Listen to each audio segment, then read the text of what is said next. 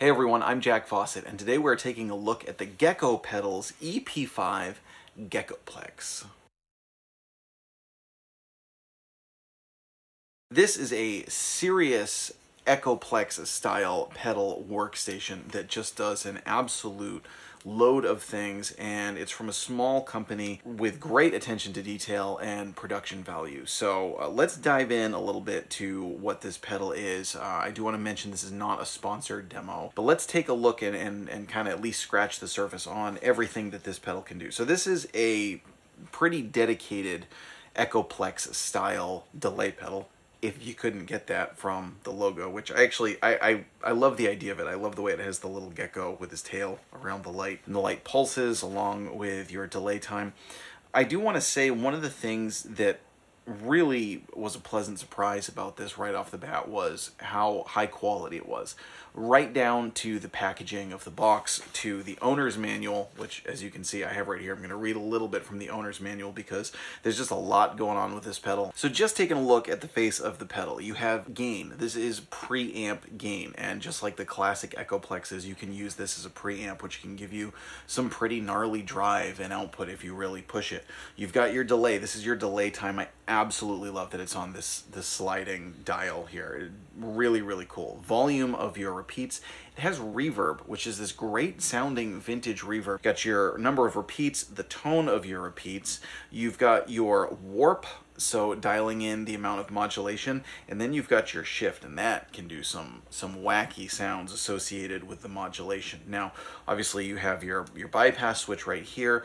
You can set presets. I think that's super, super helpful with a pedal like this, kind of a modern feature for a pedal that's paying tribute to an old style delay unit. But you know, because there are so many ways you can use a pedal like this, it really helps to be able to set presets so that, you know, you don't have to bend down and dial in a whole bunch of different ways and things, and you can just kind of get there on the fly. You've got trails, so if you don't know what trails is, it's when you kick it off. It's not a hard off. If you have trails set on, when you kick the pedal off, then the repeats that are already happening will still kind of fade out naturally, as opposed to just having it signal dead. And then you've got subdivision right here, and you've got a tap tempo. So you've got 3 different subdivision notes to choose from. Now up top, it runs from 9 to 12 volts. You have a tap-in expression pedal. This can be run off of an expression pedal. You have, of course, your input, and then you have both wet and dry outputs. So obviously there's loads of ways you can use this. First thing that I always look for in something like this is, what's the tone like? Because that's one of the things that sets it apart, obviously, is does it have a good tone? And it really, I think, nails that vintage echoplex kind of. There's that vintage, there's something about diving into the tone and what it does to your tone, and adding the echoes, and the fidelity of the echoes and the repeats is just what you would expect. The preamp also does all the things that I want the preamp to do. It hits it in a way that kind of overloads it in a different way, and when you know the tone, you really recognize the tone.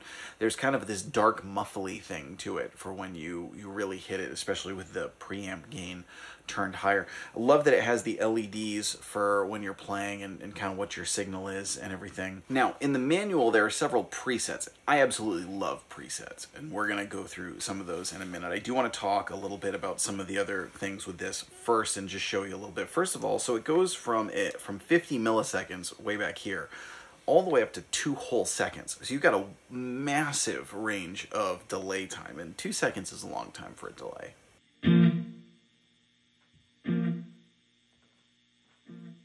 There's a lot you can do with that.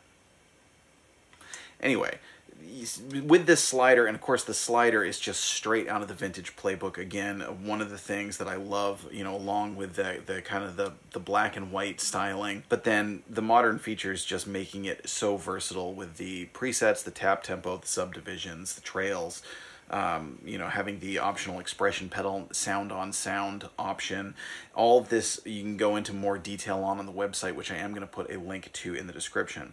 Now, you can also use the reverb. The reverb kind of gives you like the, you know, the old-fashioned, you're in the studio or a hall sort of sound. That can also be used on its own. So let's check out how great the reverb sounds just on its own if you use it without the delay.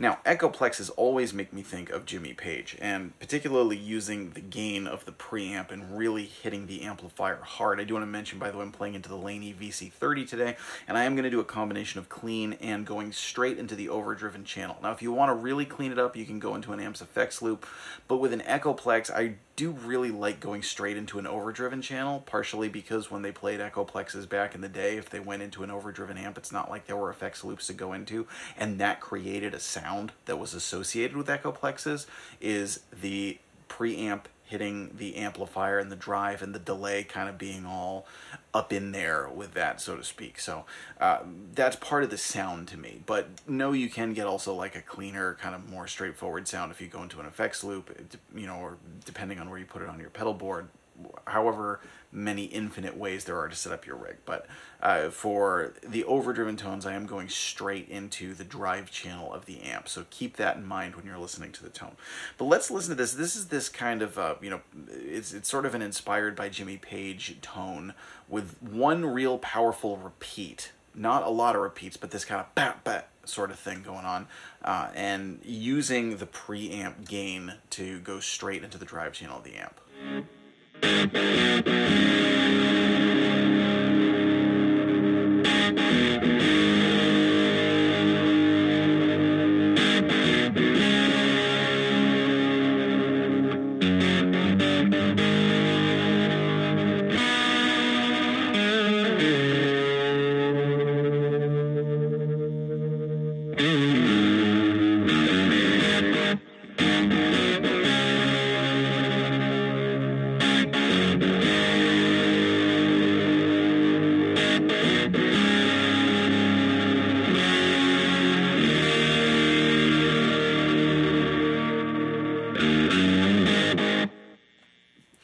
Again, one of the things that I like about this in general, you look at the owner's manual, you look at the packaging, you look at the attention to detail. This is from someone who I don't really know, by the way, just, you know, messaged briefly talking about doing the review, but it's not a sponsored review. But somebody who really seems to care and put a lot of dedicated passion into the making of this pedal. And you can tell from the attention to detail and everything. And I just want to read this at the end. There's a whole troubleshooting section, which is helpful. But, of course, the last troubleshooting section says, you know, issue. User becomes speechless or enters an unresponsive state of amazement. Solution. Sit down, maybe grab a cold beverage, and focus on breathing as the full magnificence of Geckoplex settles in. Also, congratulate yourself for reading all the way to the end of this manual. Oh, so I can't congratulate myself because I totally just skipped down to the end there.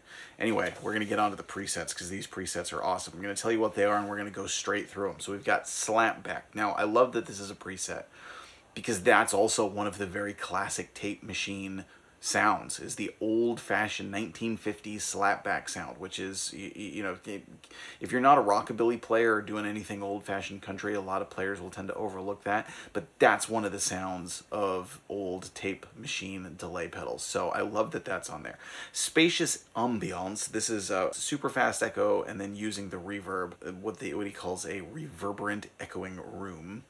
Got warm vintage tape echo. This is kind of using it as like a classic echo with, you know, sort of that, with that warmer and a little bit modulated repeat. So something very much akin to what you also get out of an analog delay pedal, but really using it as more a straightforward delay. Because you can look at a pedal like this and also be intimidated by it, like, oh geez, I don't know that I need something like that. There's so much you can do with it. That's for people who are really into delay. But it also just does great delay tones, and it's a great delay pedal. So keep that in mind. It's like for all the wild creativity you can do, it's also just a really cool pedal. And then the last one, speaking of creativity, is the Mothership Landing. Alright, so to close out the videos, we're going to go through those presets one by one. Let us know in the comments, is this one that you've seen? This is, again, it's from a smaller company. You know, it's got the number, this is number 57 written right there on the back. If you just look at the back and you look at it close up, I'm going to try and show a lot of close-ups here in the video. Like I said, really well built pedal, really well put together.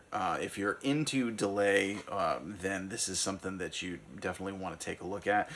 Is it going to be pricier than a lot of other delays on the market? Yeah, but remember that that doesn't mean that it's overpriced. It means that it's, you know, you're getting something that was really put together by someone putting a lot of effort and energy into this, and you're going to get better customer service. You're probably going to get a better built unit than something you can get for $20 from some kind of weird situation overseas. So just remember that. Even though this is more expensive, if you can swing it, this is something that is worth investing in. Again, if you want more details on the pedal, I'm going to put them in the description below. Please remember to like, share, and subscribe. Let us know in the comments what you think of this pedal. Stick around for some of those preset tones, and I'll see you next time.